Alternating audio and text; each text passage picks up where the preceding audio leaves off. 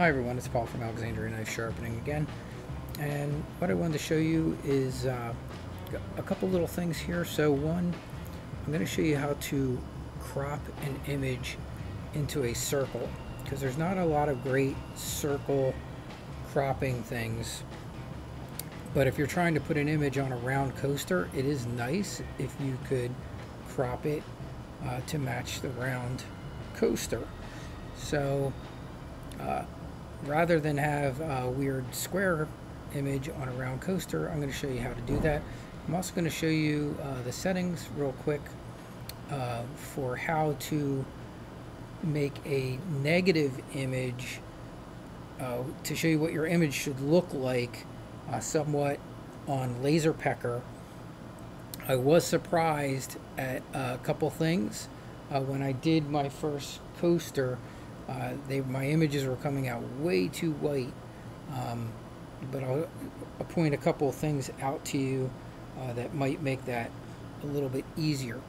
So the first thing you're going to have to do if you want to crop an image round is you're going to use the ellipse tool, and we're going to start by drawing our ellipse tool. We want our feather up here set to 0 pixels.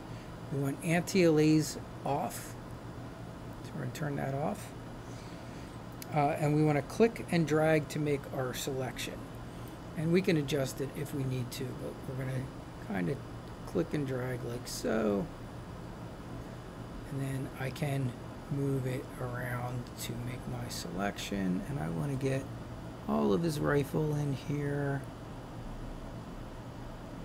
and that's pretty good. Let me see. Yeah. Oops, I lost my edit, undo, deselect. Okay. So there is my ellipse. So I can hold the shift to maintain the circle, and I can hold the space bar to move the circle. So if I wanted to move it, the whole thing around, I can do that. So if you have a little marching ants around here, that's exactly what you want. And now we're going to go to click layer mask on the lower right, which is down here. And we can just click this. And now we have a layer mask around our round image. So all this out here is invisible. And so now what we're going to do is we're going to reposition it so that we can trim off the excess at the tops and bottoms. So we can do this a couple different ways. We can press V will give us our move tool, and I can move the image to the top here.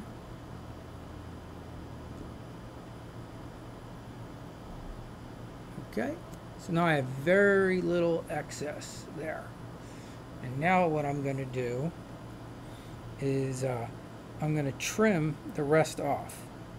If we go up here to image, we have trim. We hit trim, and boom. Now we've trimmed it, and now we have our image with a layer mask around it in a nice round circle. Alright, so now what I'm going to do is I am going to export this as a PNG. So I'm going to export this as a PNG file, and I want to make sure I put it where I can find it. So for now, for me, I'm just going to throw it right here on my desktop. I'm just going to leave it open there, make it nice and easy. Okay, so that should have moved the copy to my desktop. Now I'm going to go back to Laser Pecker software. So this is what I wanted to show you. What I did a couple test prints, and let me show you what adjustments I had to make it visible. So let me show you. So you can see here I have a 0.1 on the contrast and a 0.7 on the brightness. So let me bring this back down and show you. So this is what the image kind of look like when I brought it in. And this was actually modified for platinum palladium printing, which is a different printing process. But you can see that was significantly, I had to make some significant changes here. Now, what you need to keep in mind when you're working with a negative image, keep in mind that just the opposite is what you're looking for. So if it's printing too bright on a negative, bright is the opposite. So black is going to be white and white is going to be black. So if you need your image darker, you're going to need to brighten the image like this. And we were, what I said, at 0.7, right? And the contrast, we were at 0.1. So let me show you what that picture looks like regularly. So look how much darker this. So that's significantly darker. So if your image is coming out way too bright on your slate, when it's because you are going to need to darken it and probably increase the contrast some, so that when you invert it, it's going to look a lot brighter. So this would be a really, really bright negative for normal photography purposes. All right, but keep in mind we're not dealing with exactly normal photography stuff here.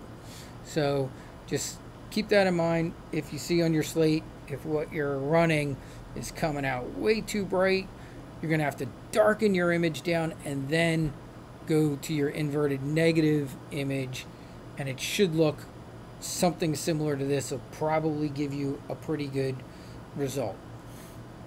All right, so now that we know that, I'm going to start a new image here. All right, so let's close this out. First, we're going to quit the preview because I had a preview up here. And I want a new image. I'm going to import the new one that I just did. It should be right on my desktop. There it is. And, oh, I forgot. I have to do it this way. I got to add it this way. There we go. Okay. So here's my desktop PNG. Boom. And there you go. You can see it came in. And that looks good. My coaster size is 4 inches. We want this on dither mode. We're going to bring it back to where it was before, and let's go and do what we already knew. We know we were at a 0.7 and a contrast of 0.1, and now I'm going to invert it. All right, so now this should be very, very close also. So I was also using, let me give you my settings over here. I was using shale slab. I was using 2K. I was using 45, I think was my power. Depth of 1. So very low depth. 1. And that should be in image mode, and it is. Now let's take a look at our preview. And now this. Now let me measure my coaster here to get a ballpark idea of millimeters on this. 100 even. Should be right around 100 millimeters. And we're really close to there, so I'm going to bump this up to 100. So now I'm at 100. And I got my square box, and it's right at the edge of everything. Alright, so you can see my square is almost the perfect edges of this coaster. And I need to go up to get my little laser beam focused. And that looks good to me. I put my cutting plate in because I know I'm a little bit over.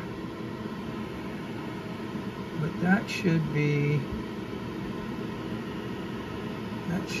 almost perfect. Now let's check our center. I'm just going to do this. Center dot. Oh, you know what? That's not going to show me center because I'm not centered. My picture's not centered. So I look onto my back. So let's go back to our scope. Alright, next step. So everything looks good here. We have a depth of 145. Let me put my glasses on so that I can film this and let you guys see what's going on here. So everything there looks good, and we are going to confirm here on the computer, and let's see what happens. So hopefully we should get a fairly nice image on this coaster. So it's still transferring the file, so like it's done, and I see it up at the very edge there up top. It looks like it's starting, and I want this image to kind of fill the whole slate, so I really went for that kind of whole slate piece. Yeah, okay, so I can see it. It's starting to form there up at the top. Already a minute, so this is going to take some time, so I'm going to just stop this video right here and go back and do a time lapse for you.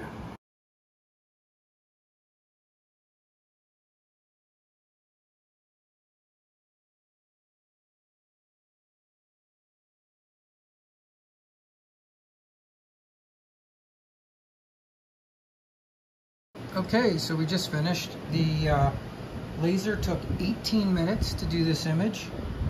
Let me just back this camera up a tiny bit so I can open the door. And wow, that looks great. Wow, it really came out beautiful. Look at that, guys.